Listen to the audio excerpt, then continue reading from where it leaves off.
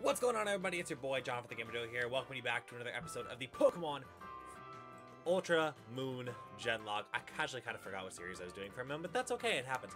Anyway, welcome back. Hopefully you guys are having a fantastic day. We got some Roto Lotto that I need to go ahead and spoiler John. Spwing? What is a swing? Common question of the day. What is a swing? It's not an actual word, so I want to see what kind of things that you guys come up with for the definition of a made-up word. Why not? Anyway, let's go ahead, get those roto hatches going, even though we literally have no more eggs this entire playthrough. Hashtag hype. But we're gonna go ahead and put Zayden in the party, as we actually had a big oofy with Zayden last episode. So we totally forgot to save and go to the Pokemon Center. As you see where I'm at right now, I saved and exited after I got literally like called out by Zapdos, so that was fun. So if you guys didn't check out the last episode, make sure to do that. But we're gonna go do a quick team recap for you guys. We got a lot of encounters and that was fun, but you know, now it's time to literally add 9 of them to the team. Let's go. We've got Jonas, level 27, Smackdown, Protect, Magnitude, and Low Kick with Comatose as the ability. If Jonas doesn't evolve, I have a way to fix Jonas as well, because I'm smart and found ways to help ourselves. So definitely gonna have some tutorial videos coming your way with some of the things that I've discovered in the series. It's been fun. Like, I've been learning a lot and I've been doing a lot, but I'll talk about that after the team recap. We got Papa with the refrigerate ability with Dark Pulse, X-Scissor, Dizzy Punch, and Play Rough. We've got Champion with the refrigerate ability as well with Aqua Jet, Ominous Wind, Brine, and Bounce. We got Sandy with the weak armor ability with Dragon Claw, Moonblast, Headbutt, and Liquidation. We've got Dottie, the Machamp, with Sap Sipper as an ability, Cotton Guard, Snatch, Brick Break, and Storm Throw, which honestly, I'm so glad I discovered that. And then we got Zayden with Thunder Punch, Shadow Sneak, Steamroller, and Waterfall. So, now that I have time to continue and figure out what's going on, I can actually talk about what I have learned. So, I learned how to fix Megas, because I completely forgot to deposit it in the PC. That's like the number one way to keep a Mega is, you know, be careful, because, you know, a Mega, just a standard Mega Pokemon with nothing is just, it's not typically in the game. So as soon as you close the game, it reads it as its regular form. So in this case, it reads it as a Swampert. So I messed up, but I saved and then exited, and then funny enough, Beegers and I were talking in Versus, and we're like, I think that this about saving and all this stuff. Then I was like, oh god, I don't think I saved. And turns out I didn't, so it reverted back into normal Swampert. We kept its ability, we kept its IVs, EVs, and everything else, and using one simple tool that I am super excited to make a tutorial on, because wow, like, honestly, I'm literally gonna do that, and you should see that within the coming weeks. Not even weeks, coming days. Probably after this totem, just because there's a gimmicky thing that I want. Also, this is an encounter, I believe. I believe there's an encounter in here after you initiate this cutscene. Because I remember getting a Virizion here in my playthrough of Ultra Moon, and it died because, surprise, it's Virizion. Of course it's gonna die. Also, I feel like do I fight Celeria here? My brain always thinks I do. I always assume that I have to fight Celeria because Celeria is just such a butt munch. And so, just always is in my head. Like, I'm like, when am I gonna get Rexed by Celeria next? You will never know. And, okay, they walk away. Okay, so I don't have to get beat up by Celeria today. But maybe another day I will be beat up by Celeria. Who knows? But yeah, there's gotta be a... What the heck? I swear that there's an encounter in here, and I always miss it. Aha! I knew it! I freaking knew it! I am so happy. It's a Hauntail, which literally is generation 3. We don't have too many of those, so that's good. I freaking knew it. I was like, I swear I got a Virizion here, but last time, then I realized I didn't play Ultra Sun last time. This is the second time I've played these games. But it'll be good to know for Cage Lock. keeping them things in my head because, you know, I want to win Cage Lock Season 3. We know it. It's coming out. Our goal is to have the first episode drop on the 3rd of June. If you guys are excited about that, I'm excited about it. Like, June 3rd, like, it's about to be John Simulator 2.0. No, Aaron's probably going to destroy in some of these cage matches. And honestly, I'm very excited to see Aaron's side of the field and seeing the playing field and everything else, because I feel like this season there is a very, very, very different vibe, right? But this different vibe is different for a good reason, right? Like, there's going to be competition. The competition is back, as Ryan says in the Core 4 projects, like, every time. But yeah, like, literally, I am excited. It's a clean slate, so you never know what could happen. Aaron could literally freaking destroy me and win 10-0, because, yeah, you need 10 points to win, because there's going to be 14 cage matches, not just 8. So it's going to be even more crazy. The more cage matches, more craziness. I've been doing text edits, and everybody in the community is going to be in it. I've talked about this so many times that I'm going to just kind of, you know, calm down from there. But I hope you guys are excited for that. Tune in. June 3rd is the goal.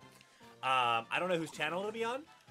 We'll probably keep it the same way that we have been for the last 3 cage matches. We are going to name this UnQU. He's been powering it out here in the streams. Because I've been doing the... Oh, well, fuck.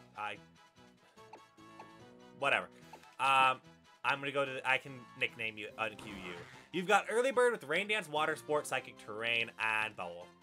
Okay, maybe I won't name you UnQU because that's a really bad Pokemon, and I would feel really bad if I put named UnQU after that. Like, oh my god. Like, we can name it Joey. Not that it's a bad Pokemon. We'll name it Joey just because that is a Joey Pokemon. We've named, I think, or we named one Michael, like after Michael Hales before. So that might be a recurring theme here. We will go ahead and not fish here. I was debating on fishing here, then I realized I don't like fishing in this game. So I will instead fight Chloris and then get my encounter. Oh, no, yeah, fight Chloris because there's a barrier. See, I second guess myself all the time, and it's actually high-key annoying how much I second guess myself and what I do and how things are going. Like, I just need to believe in myself, believe in what's going on, and you guys should too, because you guys are all amazing. But yeah, I definitely second guess way too much. And I just realized I could give somebody Chloris. I didn't give anybody Chloris, but technically he's an important trainer. Somebody is gonna be Chloris, and we don't know. See, I completely forgot about Chloris. Like, what's weird is I remembered Chloris because I played Black and White. And, oh wait, does he just give me a TM? I thought he fought me. If he just gives me a TM, then I'm not gonna name you after anybody.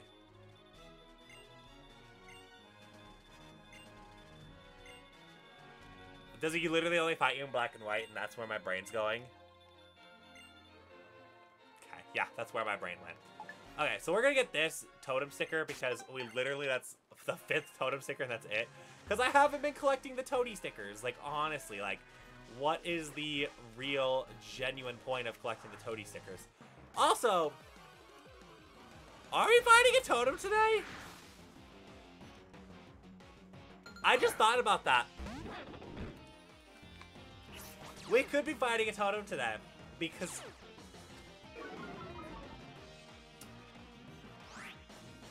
And the reason why I say that is we're only 9 minutes into an episode, and I thought we had Celeria and Chloris fight you. So I thought that was going to be the priority of the episode, but... Because the totem is level 26. So technically speaking, we're on par for it. This will be interesting. Curiosity is gonna kill the cat here. Or the bird. Well, okay, I know it's curiosity. I know the saying, but I realized I don't have green bird anymore, so that did not work. Oh boy. So, I don't know what we named Puchiana. We're gonna name you, Sophie, actually. I think that's a great name. Sophie the Puchiana. And we're gonna go ahead and see your summary and then send you the box. You've got Flatter, Topsy-Turvy, Brutal Swing, and Spite. Okay, not a good moveset. And you're gonna change your ability anyway, so... Interesting. But another Gen 3 Mon. So again, that's another good backup for Generation 3. So I am not mad. Personally, I'm excited. Wow, she can see you from that far away. Jeez. I'm actually personally excited that we get to have some more Generation 3 and some Generation diversity in this box, because having the onslaught of Generation 1 and 2 was kind of a lot. Also, shout out to Shiny Gorbis. And actually, I know that's not a Shiny Gorbis, but Gorbis was the very first starter in HATELIST. By the way, I might make a quiz for the channel, like channel events that happen. That's gonna hurt. Oh, well, I know why Aaron hates this Mon now. Holy crap. That did nothing. Okay, Gorbis.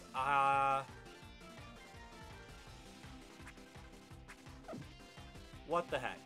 Gorbis literally was like, yeah, by the way, I can just casually wreck you with this.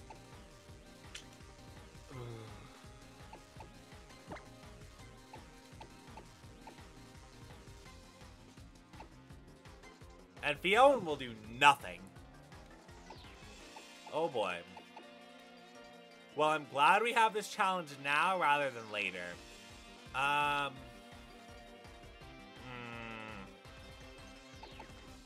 I still think Champion's our best bet here.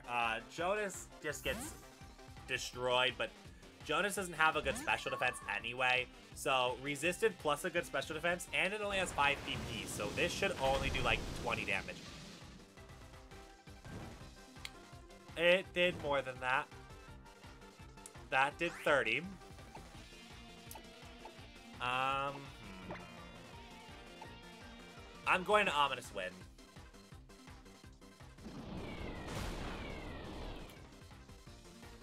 Judgment? Oh god. Well, Fiona's dead.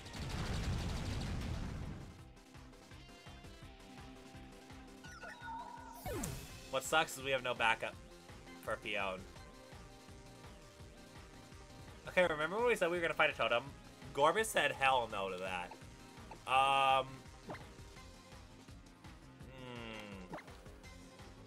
The problem was it was neutral, so I was scared that Zayden would not take it. I was also scared to see if Zayden was faster or not, which Zayden should be faster and kill with a Thunder Punch, but it... Oh boy. Well... This is where, when I talk about needing a Gen 4 or 7 Mon, or Gen 4 or 6 Mon, I'm not joking. Because not having a Gen 4 Mon is killing me. Gen 4 has a lot of great Mons in it, and yeah. Tyrogue, Pig Knight. Oh, I thought it was a double battle. Why did I think it was a double battle? Because I saw 2 people, but... Oh, gosh. Okay. Well... This is another situation where Zayden has to come in and fix the problem like normal. Oh, losing Fiona. I mean, I shouldn't even be that upset because, you know, it's Fiona, but still. I don't know. It does. It makes it... Not having a team of 6 feels incomplete, especially with having a literal storm of backup Mons that would typically, in a playthrough, I'd be like, okay, well, let me just pull Mega Mewtwo out of the box. I literally can't do that. So I kind of lost a very... I won't say a big member because it literally did nothing. And it really, what it did was it opened the spot. Meditate's terrible. I'm sorry. Oh, meditate. I thought we were learning meditate. I was like, that's terrible. But yeah, realistically, it just opened the spot back up. So it's not like not like nothing crazy, but you know, still, when you lose Mons, it's still heartbreaking losing a Mon, but it's not like as desperate. Like, we're not as desperate as, you know, some could be.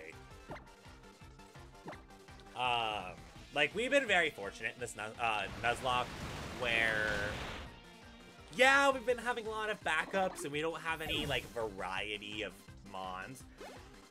And it may look like we're struggling, but we're not really. This is Death 3 of the Nuzlocke, so... I mean, and it was Fion, like, it's the trashiest legendary ever, so... As much as I'm, like... As much as I should be disheartened, I'm not at all, like... I don't like to throw away Mons, and I wasn't throwing it away, but of course Gorbis has to come and claim a kill. Aaron knows that all too well. Like, Aaron has lost locks to that thing, so... And... Oh, we have to do this. Well, let's just say Festival Plaza will take up the rest of the episode. Yas! We love when the rest of the episode gets taken off by some pointless thing that you literally have to do for no stupid reason. For all the stupid reasons. Not for no stupid reasons, for all the stupid reasons. But hey, it gives us time to train up, so positive thinking, positive vibes.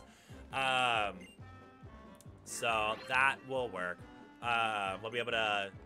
Because we, like I said, we can't add anything, and there's no Gen 6 or 4 Pokemon that we have in our box, so it's definitely ride or die.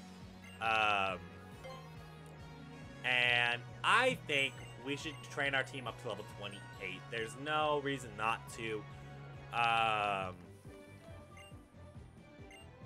So yeah, I would definitely get our team up to level 28 because the totem's level 26. So to me, that's not over leveling when the totems are really difficult.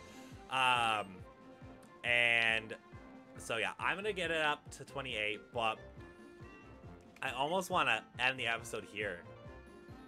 Is that bad? I don't know.